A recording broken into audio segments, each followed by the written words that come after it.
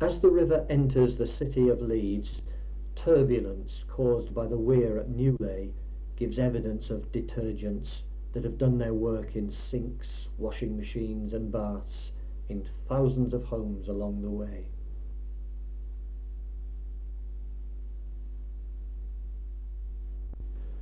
Large warehouses lining the river banks in the centre of Leeds bear witness to the fact that this was at one time a principal waterway, carrying barges full of goods to be stored here.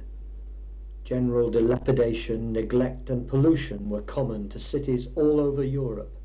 Groups of people in these cities were determined to do something to improve the situation, and the idea of a European Year of the Environment was born. Improvements would be concentrated on one aspect, and the theme, Water and the City, was chosen. As an incentive, there would be awards for the best effort in the year. The task was a formidable one. It called for the enthusiasm of leaders who could motivate teams of volunteers, the cooperation of commerce and industry, and money. The Department of the Environment and Leeds City Council were among those who, through their funding, made the project possible.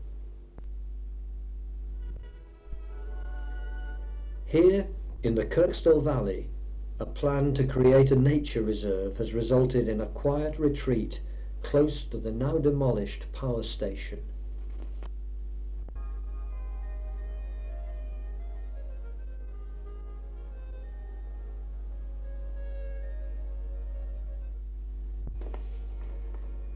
Question mark stands over the future of this area, which seems likely to be redeveloped within the next few years.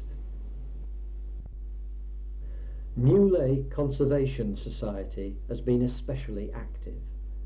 Their enthusiasm and hard work have brought about improvements in their suburb. A plea for volunteers to help in a Sunday morning clean-up of a plot of land close to the river brought helpers from other parts of Leeds as well. The owners of the site have offered to contribute towards the cost of blocking off access to fly tippers who use it as a dumping ground. They are also interested in the use of the site for a wildlife project.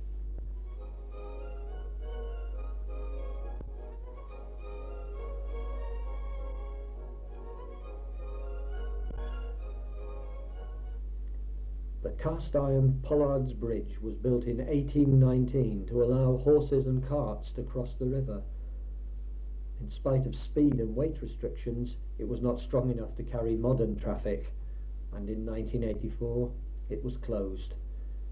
The present iron bollards and barriers were erected in 1988 in keeping with the style of the old bridge.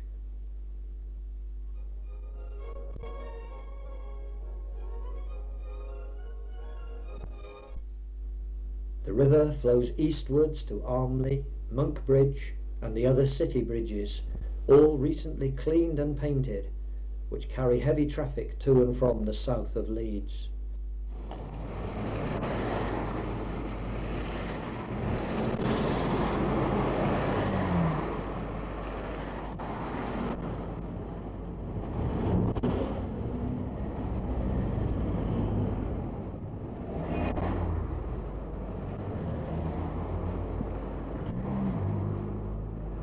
After flowing under the railway station, the river merges with the Leeds and Liverpool Canal.